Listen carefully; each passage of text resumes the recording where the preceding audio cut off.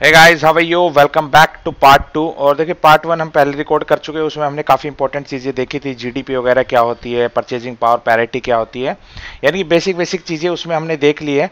और इस पार्ट के अंदर हम 5 ईयर प्लान के बारे में देखेंगे। आपको पता है हमारे इंडिया में 12 जो है 5 ईयर प्लान आए, यहाँ पे 12th लिखा नहीं है, ठीक है, यहाँ 12th आएगा, 12th 5 ईयर प्लान, ठीक है। 12th 5 ईयर प्लान कब से था? 2012 से 2017, ठीक है। तो ये हमारे प्लान्स आए हैं सारे। तो देखिए पहले एक बार देख लीजिए 5 ईयर प्लान होता क्या है। देखिए 5 ईयर प्लान का मतलब क्या है, मैं थोड़ा डिटेल बताऊंगा चीज़ें आपको कि कैसे स्टार्ट हुआ, कब से स्टार्ट हुआ, ये सब चीज़ें। लेकिन उससे पहले थोड़ा बेसिक आपको मैं बता देता हूं कि ये प्लान का ईयर्स क्या थे, ठीक है। ईयर्स थोड़ा पता रहेगा आपको, तो ये ईयर्स याद कराऊंगा मैं आपको, ठीक है। सारे तरीके हैं मेरे पास। आप कोई भी, अगर मैं आपको कोई कहूं ये प्लान कौन सा था, तो आप जो है 2 मिनट का टाइम लेके वो प्लान बता देंगे, अगर आपको कुछ भी याद नहीं है तब भी। ये तरीका मैं बताऊंगा अभी। और तरीका कोई भी, देखिए रट्टा नहीं मारना है हमें, तरीका जो है वहां जो इस समय पूरी जो सिचुएशन थी, इकोनॉमिक सिचुएशन, उसके हिसाब से हम सारा मैं आपको बताऊंगा और सारे आपको प्लान्स याद हो जाएंगे, ठीक है। पहले एक बार देख लीजिए प्लान क्या क्या थे। देखिए 51 से प्लान स्टार्ट हुआ था, 1951 से 1956 हमारा पहला प्लान था। फिर 56 से 61 आया, फिर 61 66 आया। तो इस तरह जो 5 ईयर प्लान थे, 5-5 साल के प्लान्स थे, जैसे कि नाम जो लिखा हुआ है। लेकिन ये ईयर से आपको याद रखना है, और इस प्लान में क्या इंपॉर्टेंट काम हुआ ये याद रखना है। तो 2-3 काम इंपॉर्टेंट याद रखने हैं और ईयर याद रखना है, ठीक है। तो अब कैसे ईयर याद रखेंगे ये मैं आपको सारी ट्रिक अभी बताऊंगा, ठीक है। उससे पहले थोड़ा सा आपको बेसिक समझा देता हूं। देखिए प्लान जो आए थे वो स्टार्ट कहां से हुए थे ये थोड़ा सा बता देता हूं। इसकी हिस्ट्री क्या रही थी।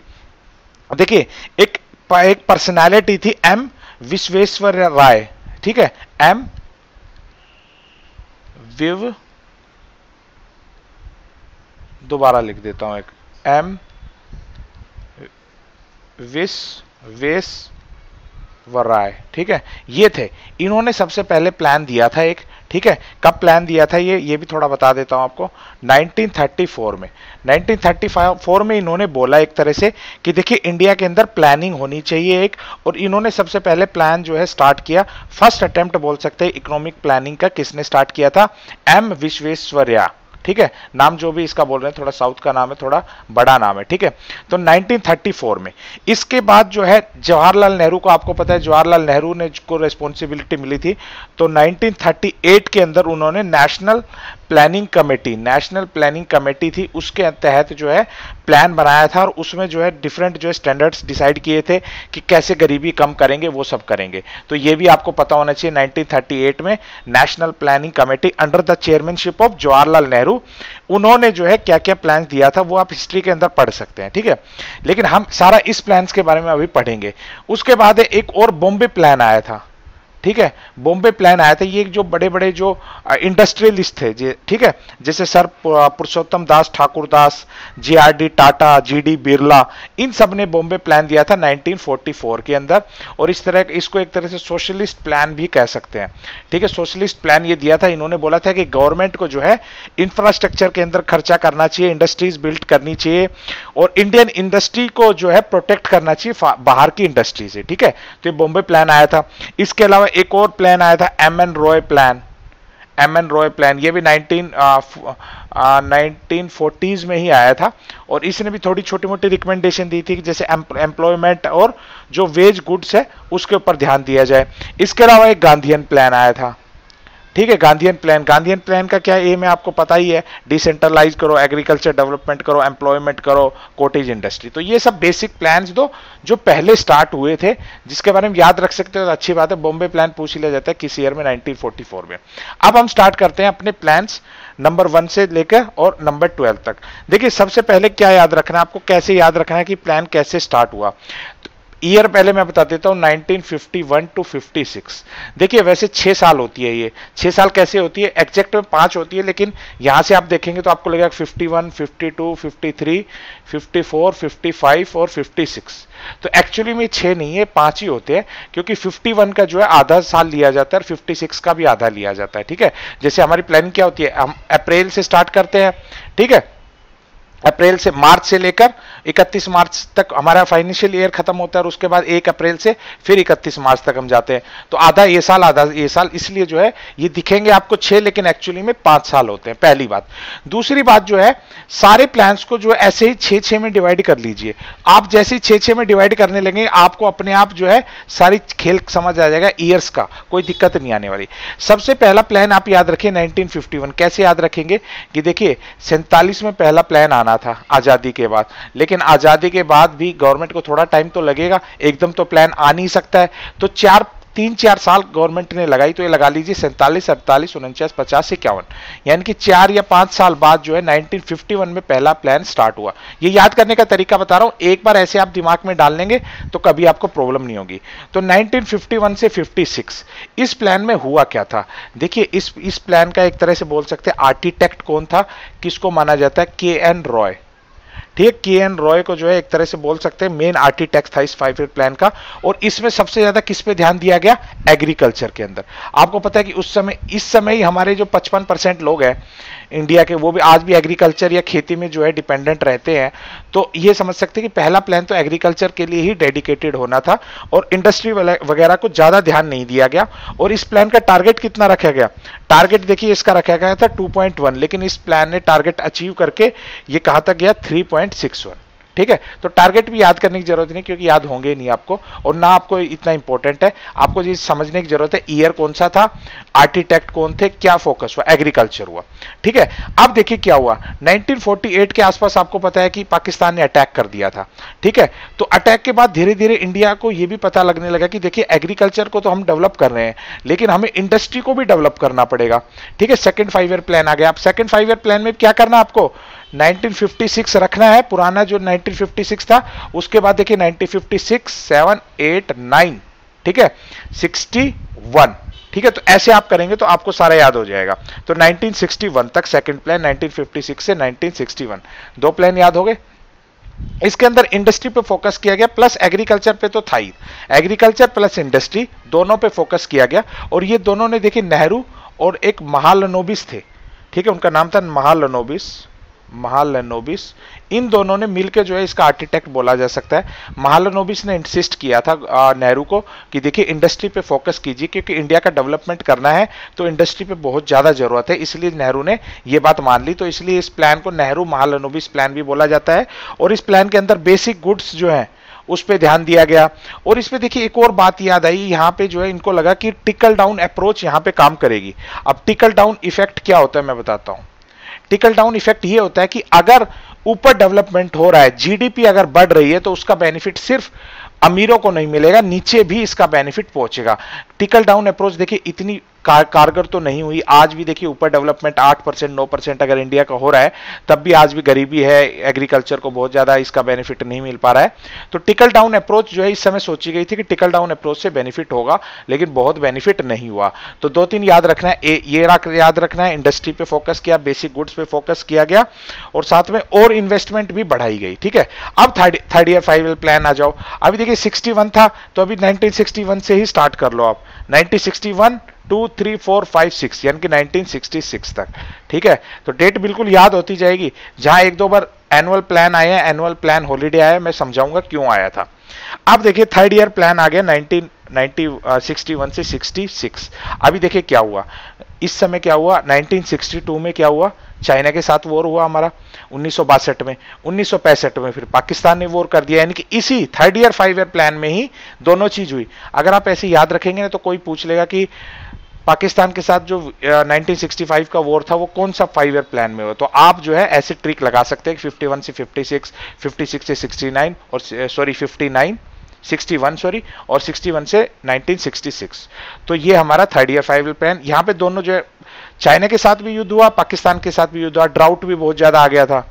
ठीक है, फार्मिंग जो है एक तरह से एग्रीकल्चर बिल्कुल तहस नहस हो गया था, यानी कि बहुत ज्यादा, यानी कि सूखा पड़ गया था और बहुत ज्यादा एग्रीकल्चर को इससे इफेक्ट पड़ा था। तो ये आप याद रख सकते हो। और इस समय एक और प्रॉब्लम हुई थी कि नेहरू जी की जो है डेथ हो गई थी। नेहरू जी की डेथ हुई और 1965 के युद्ध खत्म होने के बाद जो है हमारे जो सेकंड प्राइम मिनिस्टर थे लाल बहादुर शास्त्री, उनकी भी डेथ हो गई। तो एक तरह से इंडिया के अंदर क्राइसिस आ गए थे, समझ रहे बात को, क्राइसिस जैसे आ गए, एक तो वो दो वॉर हो गए, हमारे बड़े लीडर्स की भी डेथ हो गई।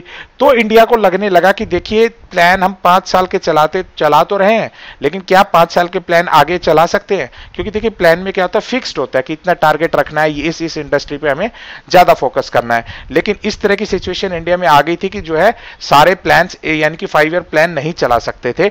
इसलिए क्या किया, इंडिया ने रोलिंग प्लान लेके आए। ठीक है, रोलिंग प्लान का मतलब क्या होता है, यानी कि 3 साल 1966 से 67, 67 से 68 और 68 से 69, ठीक है, 3 रोलिंग प्लान लेके आए, यानी कि एनुअल प्लान हॉलीडे भी कहते हैं इसको, यानी कि प्लान हॉलीडे भी कहते हैं, क्योंकि जो 5 ईयर प्लान चल रहा था उस पर थोड़ी छुट्टी ले ली और एक एक साल के प्लान लेके आए कि अगर कोई भी चेंज करना पड़ेगा हमें झट से हम चेंज कर सके। तो इसको बोलते हैं प्लान हॉलीडे भी बोल सकते हैं इसको, और रोलिंग प्लान भी बोल सकते हैं, एनुअल प्लान भी बोल सकते हैं। तो 3 ये प्लान आ गए। तो अब देखिए 66 से तो अगला प्लान स्टार्ट होगा नहीं, क्योंकि 69 तक पहुंच गए। तो नेक्स्ट हमारा जो प्लान स्टार्ट होगा वो कब होगा, 1969 से 1974। समझ गए बात को? तो इसलिए ये चीजें याद रखनी है, आपको ध्यान देना है। 3rd ईयर 5 ईयर प्लान में तो हमारे पाकिस्तान इसके साथ युद्ध हुआ चाइना के साथ, तो हम जो है नेक्स्ट 5 ईयर प्लान 1966 से नहीं लेके आए थे, 1969 से लेके आए थे। ठीक है, तो ये प्लान आया 1969-74 में। क्या है आपको पता है कि देखिए एक और चीज बताता हूं, जो 3rd ईयर प्लान था हमारा, सॉरी 4th ईयर प्लान अभी बात करेंगे, हाँ इसी के अंदर करेंगे। 4th ईयर प्लान में क्या हुआ कि इसका जो टारगेट रखा गया वो रखा गया ग्रोथ विद स्टेबिलिटी। अब कैसे याद रखेंगे इसको, ग्रोथ विद स्टेबिलिटी?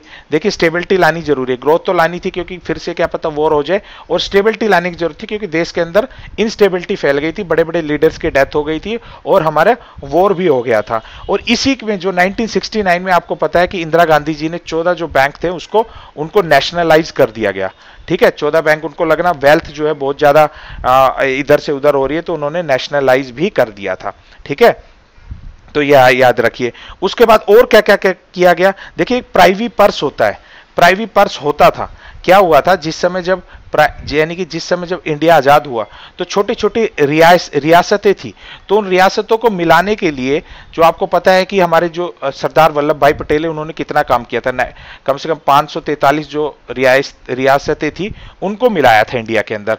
जब इनको मिलाया तो इन्होंने क्या कहा कि हमें जो है पैसा मिलता रहना चाहिए हमारी सेफ्टी के लिए, यानी कि हम आगे कैसे जिएंगे, इतनी बड़ी रियासत तो आप हमसे ले रहे हैं, तो इनको प्राइवेट पर्स के अंदर रखा गया था। तो ये प्राइवेट पर्स यानी कि इनको साल भर जो है पैसा दिया जाता था इनके मेंटेनेंस के लिए, इनके अपना रहने के लिए, वो जो है गवर्नमेंट ने बंद कर दिया। कब कर दिया, 1969 ने 74। अब ये कैसे याद रखेंगे, ये ऐसे याद रखेंगे, देखिए इतने बड़े बड़े युद्ध हुए तो इंडिया के पास जो है पैसा नहीं था ज्यादा, तो प्राइवेट पर्स को भी बंद कर दिया गया था। तो एक तो ये चीज याद हो जाएगी। इसके बाद एक और चीज याद क्या रखनी है, ग्रीन रिवोल्यूशन। ठीक है, ग्रीन रिवोल्यूशन इसी टाइम पे आया था। ग्रीन रिवोल्यूशन कैसे याद रखेंगे, देखिए फिर से वही बात, पाकिस्तान और चाइना के साथ युद्ध हुआ, ड्राउट आ गया था, तो हमारे पास जो है भूखमरी बहुत ज्यादा बढ़ गई थी, तो इसलिए ग्रीन रिवोल्यूशन यानी कि हरित क्रांति लाने की जरूरत पड़ी। तो किस प्लान में आएगी, वो इस ही प्लान में आएगी। ठीक है, तो ये चीज आप याद रखेंगे तो अपने आप चीजें जो आपको समझ आ जाएगी। और इसमें आपको पता है 1972 में जो है बांग्लादेश भी जो है बन गया था, पाकिस्तान के साथ एक और युद्ध हमारा हुआ। ठीक है, तो ये हो गए 4 प्लान। कितने डिटेल में बता रहा हूं, सारी चीजें आपको समझ आएंगी और थोड़ा सा दिमाग तो देखिए लगाना पड़ेगा। अब देखिए 5th प्लान आया। 5th प्लान कैसे है, सबसे पहली बात कब से कब आया, लास्ट कब आया था 74, तो ये कब आएगा 1974 से 1979। ठीक है, फिर से जो है अब देखिए ये क्या याद है, 5वां प्लान है। ठीक है, 5वां प्लान है और इसके अंदर जो है 1975 आपको पता है 21 जून 1975 को इंदिरा गांधी जी ने, 21 जून या 23 जून था, थोड़ा देख लीजिए डेट, जो है इंदिरा गांधी जी ने, या 25 जून है, मुझे डेट एग्जैक्ट याद नहीं है, 21 महीने की आपको पता है नेशनल इमरजेंसी लगा दी थी। ठीक है, इमरजेंसी आपातकाल लगा दिया गया था 21 महीने का, यानी कि 2 साल से थोड़ा सा कम। तो 1975 में ये चीज लगाई गई। तो आप समझिए कि 5th 5 ईयर प्लान में ये चीज हुई। ठीक है, पहली बात तो आपको ये याद है तो आप ये यहां से कोरिलेट कर सकते हैं। दूसरी बात देखिए, अब आपने इमरजेंसी लगा दी तो कैसे रिलेट करेंगे, इसी टाइम पे जो है गरीबी हटाओ का भी नारा दिया था, गरीबी हटाओ, गरीबी हटाओ का नारा भी इसी टाइम दिया गया था। आप सोचिए कि पाकिस्तान के साथ पिछला युद्ध हुआ 1972 में, फिर जो है इमरजेंसी भी लगा दी, तो अब इंदिरा गांधी को बचने के लिए कुछ नारा तो देना ही था, तो उन्होंने गरीबी हटाओ का नारा दिया था। तो ये इस प्लान से याद कर सकते हैं। तो 5th ईयर प्लान क्या क्या है आप समझिए, गरीबी हटाओ, इमरजेंसी लगाई गई, और उसके बाद जो है पहली बार जो है 1977 में आपको पता है जनता पार्टी की गवर्नमेंट बन गई थी। ज्यादा टाइम तो ये नहीं चली, लेकिन जनता पार्टी की गवर्नमेंट आ गई थी इंडिया के अंदर। तो इन्होंने क्या किया, 1979 तक ये प्लान चलने नहीं दिया, इन्होंने एक साल पहले ही खत्म कर दिया 1978 में, ठीक है। और 1979 से 80 के बीच में कोई प्लान नहीं आया, 1979 से 80 के बीच में कोई प्लान नहीं आया। तो अब समझिए कि नई गवर्नमेंट आएगी तो पुरानी गवर्नमेंट के प्लान को खत्म करेगी। जैसे 12th 5 ईयर प्लान के बाद कोई प्लान नहीं आया, क्योंकि मोदी जी ने प्लान वाला जो प्लानिंग कमीशन था उसी को खत्म कर दिया, नीति आयोग लेके आ गए। तो यहां तक याद हो गया। अब यहां से नेक्स्ट ईयर प्लान जो है 6th 5 ईयर प्लान, वो 79 से नहीं होगा, वो होगा 1980 से, 1980 से 1985। देखिए 6 साल होगी, 80, 81, 82, 83, 84, 85, यानी कि 6 साल का ये होता है। और मैंने बताया 6 साल नहीं होती, एक्चुअली 5 होती है, बट यहाँ लिखते हैं तो 6 साल होती है, क्योंकि हमारा आधा साल 80 का लेते हैं और आधा 85 का, ठीक है। अब आ जाइए 6th 5 ईयर प्लान। अब जैसे कि आपको तो पता ही, फिर से जो है दोबारा जो है कांग्रेस का राज आ गया था।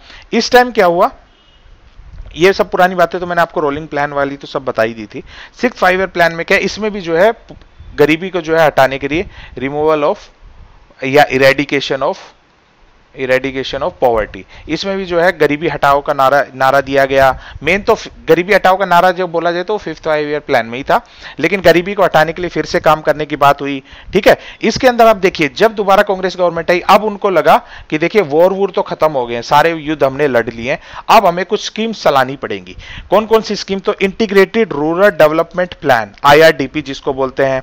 इसके बाद training for rural youth for self employment, जिसको बोलते हैं हम TRYSEM, ठीक है, ये प्लान चलाए। इसके अलावा और कौन से चलाए, development of women and child development in rural area, DWCRA, ये प्लान चलाया। उसके अलावा RLEGP प्लान चलाया, जिसको बोलते हैं rural landless employment guarantee programme, ठीक है।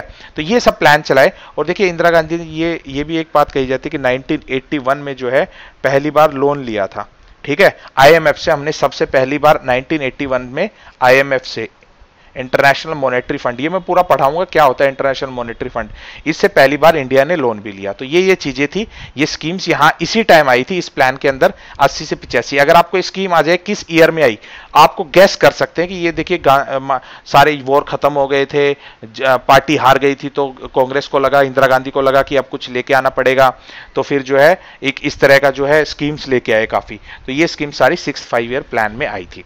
नेक्स्ट आ जाइए 7th 5 ईयर प्लान। इसमें कुछ खास नहीं हुआ, वैसे थोड़ा सा ही बता, ज्यादा कुछ नहीं। ये कब हुआ था, 1985 से 90s के बीच में, ठीक है, 1985 से 90 के बीच में। इस समय जो है हम जो स्टार्ट कर दिया था कि हमने जो है लिबरलाइजेशन का जो है प्रोसेस स्टार्ट कर दिया था, यानी कि हमने अपनी इकोनॉमी जो है लिबरलाइज करनी स्टार्ट कर दी थी, बाहर से इन्वेस्टमेंट धीरे धीरे आने लग गई थी। और इस समय आपको पता है कि पहला जो है बोल सकते 3 साल का एक्सपोर्ट इंपोर्ट पॉलिसी जो है 3 साल की सबसे पहले इसी प्लान में आई थी, ठीक है।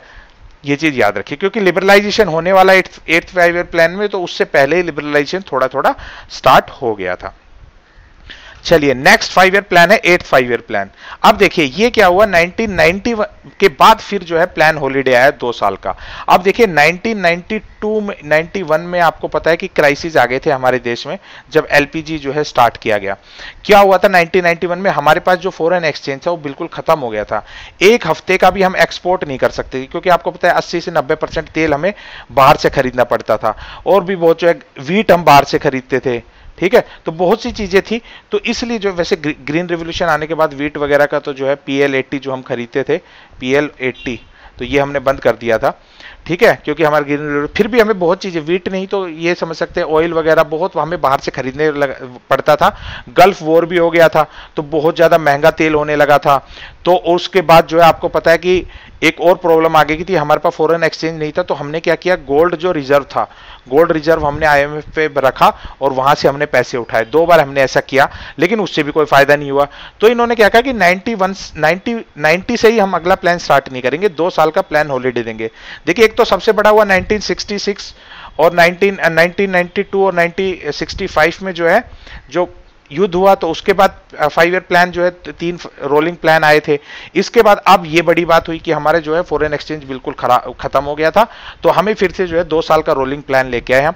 तो 1990 और 91 में और 1991 और 92 में, ठीक है। तो ये 5 ईयर प्लान नहीं आया, यहाँ पे रोलिंग प्लान आया। तो 8 5 ईयर प्लान कब से स्टार्ट होगा? 1992 से 1997, समझ गए। यहाँ पे एलपीजी रिफॉर्म आए, जिसको हम बोल सकते हैं कि राव मनमोहन प्लान भी जिसको बोलते हैं, क्योंकि मनमोहन सिंह उस समय फाइनेंस मिनिस्टर थे और नरसिम्हा राव जो है प्राइम मिनिस्टर थे। तो इन्होंने एलपीजी जो है यानी कि पूरी इकोनॉमी को खोल के रख दिया था, एक तरह से बैंकिंग सेक्टर को ओपन कर दिया था, इंडस्ट्रीज को ओपन, बाहर की इंडस्ट्री को अलाउ कर दिया था, ठीक है। बैंकिंग सेक्टर के अंदर जो है जो एसएलआर सीआरआर ये बहुत ज्यादा रेट होता था, इनका रेट कम कर दिया, बहुत चीजें इनके रिफॉर्म किए गए थे। बैंकिंग में नॉर्मल जो कंपनी एक्ट वगैरह में बहुत चेंजेस किए गए थे, ठीक है। तो जो लाइसेंस राज था वो यहाँ पे खत्म हो गया था, इसलिए इसको यहां पे जो 8 5 ईयर प्लान को इंडिकेटिव प्लानिंग भी बोला जाता है। देखिए इंडिकेटिव प्लानिंग क्या होता है, ये मैंने क्वेश्चन पूछा था आपसे।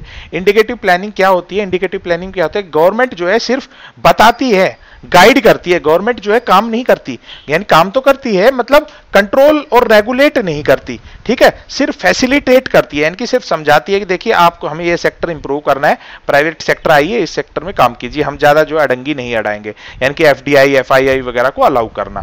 तो इस तरह गवर्नमेंट का जो रोल है वो चेंज हो गया, सिर्फ गवर्नमेंट इंडिकेट करती थी, फैसिलिटेट करती थी, जो कंट्रोल और रेगुलेशन का काम था वो जो है धीरे धीरे गवर्नमेंट ने खत्म कर दिया। तो इंडिकेटिव प्लानिंग भी 8 5 ईयर प्लान में आई, राव मनमोहन प्लान भी 8 5 ईयर प्लान को कहते हैं, और एलपीजी के जो रिफॉर्म आए थे वो भी 8 5 ईयर प्लान में आए थे। इस तरह आप याद कर सकते हैं। फिर 9th 5 ईयर प्लान आया। 9th 5 ईयर प्लान में देखिए आपको पता है 1997 से 2002 के बीच में, ठीक है। इस समय देखिए 1998 में आपको पता है कि दोबारा जो है पहली बार जो है बीजेपी की जो है सरकार बन गई थी, ठीक है, बीजेपी की सरकार बनी। अब बीजेपी की सरकार बनेगी तो आप समझ के देखिए क्या क्या काम हो सकते हैं। बीजेपी की सरकार होगी तो नई नई स्कीम लेके आएंगे, जैसे कौन कौन सी, जैसे प्रधानमंत्री ग्राम सड़क योजना आई, और आपको पता है जो बीजेपी सरकार है वो इंफ्रास्ट्रक्चर पे बहुत ध्यान देती है। तो गोल्डन क्वाड्रिलेटरल है, जिसमें दिल्ली मुंबई चेन्नई कलकत्ता को जो है जोड़ने की बात हुई थी, वो भी जो है इसी टाइम शुरू हुआ था, ये भी 2000 के आसपास ही ये शुरू हुआ था, ठीक है, 2001 में। उसके बाद जो है प्राइवेटाइजेशन भी, और पब्लिक सेक्टर्स जो थे उनको प्राइवेटाइज करना शुरू कर दिया। आप समझ सकते हैं बीजेपी गवर्नमेंट है तो प्राइवेटाइजेशन होगा ही, सरकारी नौकरियां कम होती हैं, ये नॉर्मल सा ऐसे रिलेट कर सकते हैं, ठीक है। लेकिन इस समय क्या है, कोएलिशन गवर्नमेंट थी तो बहुत ही अनस्टेबल गवर्नमेंट थी। इसके अलावा ईस्ट एशिया में जो है फाइनेंशियल क्राइसिस आ गए थे 1997 में, और इंडिया ने पहली बार जो है एडीआर जो है, ये अभी मैं आगे समझाऊंगा, अमेरिकन डिपॉजिटरी रिसिप्ट क्या होती है, जीडीआर एडीआर क्या होता है, यानी कि इंडिया की कंपनियां बाहर के स्टॉक्स में भी जो है पार्ट ले सकती थी, ठीक है, बाहर से भी जो है पैसा उठा सकती थी स्टॉक्स में इन्वेस्ट करके। तो ये एडीआर जो है पहली बार जारी हुआ था इसी टाइम, ठीक है। तो ये सब बेसिक चीजें 9th 5 ईयर प्लान की। अब ये 10th 5 year plan, 10th 5 year plan तो सिंपल है 2002 से, अब ये जो है 2002 से 2007 तक स्टार्ट हुआ, ठीक है। अब देखिए एक और चीज बतानी थी मुझे, ये जो 9th 5 ईयर प्लान हुआ तो इसमें जो एक प्लान आया था, इसमें स्वर्ण जयंती ग्राम स्वराज योजना, ठीक है, जिसको बोलते हैं SGSY, स्वर्ण जयंती ग्राम स्वराज योजना, यानी कि गांव में जो रोजगार है वो दिया जाएगा। अब इसने क्या किया, जो पुरानी जो स्कीम चलाई थी इंदिरा गांधी जी ने 1980s या बोल सकते हैं संजय गांधी के टाइम, तो उस टाइम की जो स्कीम्स थी वो सारी बंद कर दी गई थी और उसको इसी स्कीम में इंक्लूड कर दिया गया था। जैसे मैंने स्कीम बताई TRYSCM जो स्कीम थी, जो DWCRA development of children in rural area, वो सब बंद करके उसको सारे में स्वर्ण ये जयंती ग्राम स्वराज योजना में ही इंक्लूड कर दिया गया था। तो ये भी जो है इसी टाइम आई थी। उसके बाद 10th 5 ईयर प्लान में हम पहुंच गए। 10th 5 ईयर प्लान जो बेसिक चीजें हैं, GDP 8% होनी चाहिए, पॉवर्टी गरीबी तो आज तक कम होती जा रही है, ठीक है, 70 साल हो गए गरीबी कम ही नहीं हो रही है, ठीक है, गरीबी कम हो रही है मतलब गरीबी खत्म नहीं हो रही है हमारे देश से। तो ये तो हर बार होगा, एम्प्लॉयमेंट का इशू हर बार रहेगा, रोजगार नहीं मिलेंगे, तो ये बेसिक चीजें। और इस टाइम देखिए इस टाइम क्या हुआ, 2008 में क्राइसिस आए, और तो 2002 से 7 में जो है इकोनॉमी बहुत तेजी से ग्रो कर रही थी। तो इस टाइम जो है इंडिया ने नरेगा प्लान जो है इसी टाइम चलाया था, महात्मा गांधी नरेगा प्लान जो है 100 दिन का रोजगार जो दिया जाता है, तो वो भी इसी टाइम स्टार्ट हुआ। और उसके बाद जो है 11th 5 ईयर प्लान, अब ये जो है 2007 से 2012, अब यहाँ पे 2008 में क्राइसिस आ गए और 2011 तक ये चले करीबन, 11-12 तक, यानी 5 साल ये चले थे। तो 2008 में जब आया तो ये समझ लीजिए रिसेशन आ गया, बैंकरप्सी आ गई एकदम से, ग्रीस जो है, ग्रीस में सोवरेन डेब्ट आ गए, ठीक है, या पिग्स कंट्री जिनको बोलते हैं, ठीक है, पुर्तगाल, इटली, ग्रीस, तो इन कंट्रीज में जो है, स्पेन, इनमें जो है सिचुएशन बहुत खराब हो गई। इंडिया ने जो है काफी लोन भी दिया, तो इस स्कीम में जो है केन्सियन इकोनॉमी दोबारा जो है काम में आई थी। पहले लेक्चर में मैंने बताया, यानी कि गवर्नमेंट पैसा इन्फ्यूज करने लगी इकोनॉमी के अंदर, और जो फिस्कल स्टिमुलस है उसको बढ़ावा दिया गया, पंप प्राइमिंग जो है उसको बढ़ावा दिया गया, ठीक है। तो ये बेसिक चीज है। अब इसका 11th 5 ईयर प्लान का जो है थीम याद रखिए, ये थीम काफी बार पूछ ली जाती है, ये है towards faster and more inclusive growth, ये इसका जो है एम था, ठीक है, यानी कि थीम बोल सकते हैं, या फिर इसकी जो मेन पर्पस था कि ये कहा जाएगा फास्टर ग्रोथ होगी और साथ साथ में इंक्लूसिव ग्रोथ, फास्टर और इंक्लूसिव ग्रोथ होगी। फिर 12th 5 ईयर प्लान 2012 से 2017 जो कि खत्म ही हो गया, इसके बाद जो है कोई प्लान आते नहीं है अभी 2017, ठीक है। इसमें भी यही स्कीम, यही थीम थी, toward faster more inclusive, plus इसमें एक और ऐड कर दिया सस्टेनेबल, यानी कि सस्टेनेबल ग्रोथ भी की जाएगी, ठीक है, सस्टेनेबल ग्रोथ, तो ये भी इसमें ऐड कर दिया गया था। और इसमें जो है ग्रोथ रेट रखा गया 6.9 अचीव किया गया, 8 पॉइंट समथिंग इसमें रखा गया था, ठीक है, 8% इसका प्लान रखा गया, लेकिन इसके बाद जो है सारा प्लान्स बंद कर दिए गए, ठीक है। नेक्स्ट चीज, इसके बाद देखिए कुछ चीजें, बेसिक चीजें आपको पता होनी चाहिए, वो थोड़ा सा बता देता हूं आपको। इसके बाद क्या हुआ, नीति आयोग बना दिया गया। प्लानिंग कमीशन, पहले प्लानिंग कमीशन पूरा प्लान करता था, उसके बाद नीति आयोग आ गया 2015 से। नीति आयोग का मतलब हिंदी में वही है, नीति मींस प्लानिंग, आयोग मींस कमीशन, तो प्लानिंग कमीशन का ही नाम चेंज करके नीति आयोग हो गया। लेकिन इसमें थोड़ा सिस्टमेटिक चीजें कर दी गई और चीजें बहुत चेंज कर दी गई। पहले क्या था, गवर्नमेंट का रोल नहीं होता था, तो नीति आयोग में जो है स्टेट गवर्नमेंट का भी रोल इंक्लूड किया गया, तो स्टेट गवर्नमेंट को भी इसमें बुलाया जाता है, उनके प्लान पूछे जाते हैं, और सारा जो है एक तरह से सिस्टम पूरा डिसेंट्रलाइज्ड कर दिया गया। इसके अलावा जो है प्राइम मिनिस्टर इसका हेड कौन होता है, प्राइम मिनिस्टर होता है। इसके अंदर देखिए इसमें क्या होता है, एक गवर्निंग काउंसिल होती है, उस गवर्निंग जो सबसे बड़ी एक तरह से बोलते हैं गवर्निंग काउंसिल के अंदर सारे चीफ मिनिस्टर और स्टेट के या यूनियन टेरिटरी के लेफ्टिनेंट वगैरह आते हैं। इसके अलावा इसके अंदर जो है कुछ फुल परमानेंट मेंबर्स भी होते हैं, जैसे वाइस चेयरमैन हो गया, 4 फुल टाइम मेंबर भी होते हैं। इसके अलावा जो है इसमें एक्स ऑफिशियो मेंबर भी होते हैं, जिनको प्राइम मिनिस्टर चुनता है, नॉमिनेट करता है, ठीक है। इसके बाद रीजनल काउंसिल भी बनाई गई, नीति आयोग में रीजनल काउंसिल भी है, जो क्या काम करती है कि जो छोटे छोटे इश्यूज होते हैं 2-3 स्टेट्स के, उनको जो है सुलझाने की कोशिश करती है। और इसके अंदर जो चेयरपर्सन होता है, नीति आयोग का जो एक तरह से वाइस चेयरमैन होता है, वही इसको चेयर करता है, ठीक है। उसके अलावा देखिए और क्या है, सॉरी, नीति आयोग का चेयरपर्सन नहीं, जो प्राइम मिनिस्टर है वही चेयर करते हैं, ठीक है, chairperson of the NITI Aayog, समझ गए। उसके बाद नेक्स्ट है, देखिए इसके अंदर जो है चीफ एग्जीक्यूटिव ऑफिसर्स भी होते हैं कुछ, जिनका फिक्स टेन्योर होता है, वो भी प्राइम मिनिस्टर डिसाइड करते हैं। तो ये नीति आयोग का थोड़ा सा काम था, मैंने बता दिया नीति आयोग कब बना, जो है कौन इसका हेड करता है, प्राइम मिनिस्टर इसका हेड होता है। इसके अंदर गवर्निंग काउंसिल होती है, जिसके अंदर सीएम होते हैं, लेफ्टिनेंट एलजी जिसको बोलते हैं, लेफ्टिनेंट गवर्नमेंट जो होते हैं वो होते हैं एलजीज वगैरह। और उसके अलावा वाइस चेयरमैन होता है, वाइस चेयरमैन के अलावा मेंबर्स, फुल मेंबर भी होते हैं, पार्ट टाइम मेंबर भी होते हैं, एक्स ऑफिशियो मेंबर भी होते हैं, स्पेशल इनवाइटी भी होते हैं, यूनियन काउंसिल ऑफ मिनिस्टर से स्पेशल इनवाइटी भी होते हैं। तो ये नीति आयोग का काम था, समझ गए आप, सारी बातें मैंने आपको समझा दी है। इसके अलावा जो प्लानिंग में और कुछ नहीं है। देखिए एक और चीज आपको बताता हूं, वैसे थैंक यू आ गया पर फिर भी बता देता हूं। अब नीति आयोग ने क्या किया, 2017 से में काफी अचीवमेंट, बहुत प्लान लेके आए, डिजिटल इंडिया, ये इंडिया, स्वच्छ भारत, ये सब नीति आयोग का ही जो है थिंक टैंक का जो है काम है। इसके अंदर क्या है, इन्होंने 3 प्लान का इनिशिएटिव लिया। देखिए एक 15 ईयर का विजन रखा है इन्होंने, एक 7 ईयर की स्ट्रेटेजी रखी है, एक 3 साल की स्ट्रेटेजी, ठीक है, इस तरह की चीजें रखी है इन्होंने। और ये अभी आगे गवर्नमेंट आएगी तो फिर आगे बढ़ेगी, और भी प्लान्स बहुत लेके आए हैं। तो सारी जो 4-5 साल में काम हुए हैं वो इसी के नीति आयोग के ही, जो नीति आयोग ने बहुत ज्यादा इसमें सजेशंस दिए हैं, ठीक है। तो ये सब चीजें थी, तो जो आपको पता होनी चाहिए, जो प्रीलिम में आपसे पूछी जा सकती है, ठीक है। चलिए फिर नेक्स्ट पार्ट में मिलेंगे। पसंद आ रहा है तो बताइए कि क्या चीजें मैं आपको समझा पा रहा हूं या नहीं। देखिए रट्टा मरवाना कोई बात नहीं, समझा पा रहा हूं या नहीं ये बहुत इंपॉर्टेंट बात है, ठीक है। चीजें आपको क्लियर हो रही है कि नहीं। अब देखिए सारे प्लान आप याद कीजिए, 1951 से 56 पहला 5 ईयर प्लान, क्या क्या काम हुए मैंने बता दिया। और अब देखिए अपडेट आपको याद रहेंगी, प्लान्स की वो याद रहेंगी, तो अपने आप ही जो है सारी चीजें आप रिलेट कर पाएंगे। फिर 56 से मैंने बताया कब तक आया, 61 तक। फिर जो है 61 से 66, ठीक है। फिर इसमें क्या हुआ, सारी प्रोग्राम खराब हो गया था, मैंने बताया कि सारा युद्ध हो गए। उसके बाद 3 साल का रोलिंग प्लान आया, ठीक है, 66 से 69। तो नेक्स्ट प्लान कब आएगा, 69 से 74, 74 से फिर कब आएगा, 74 से 79, 79 से जो है थोड़ा सा प्रॉब्लम आ गई, नई गवर्नमेंट बनी, तो फिर कब आएगा, 1980 से 85, ठीक है, 85 से 1985 से 1990, फिर जो है थोड़ी प्रॉब्लम आ गई यहाँ पे, फिर 2 साल का 5 ईयर प्लान जो है रोका गया, फिर जो है 1992 से 1997, यहाँ से फिर रेगुलर चलने लगा, 97 से 2002, फिर 2002 से 2007, और 2007 से 2012, और 2012 से 2017। अब ये सारे प्लान, मुझे नहीं लगता कि आप कोई भी चीज मिस करेंगे।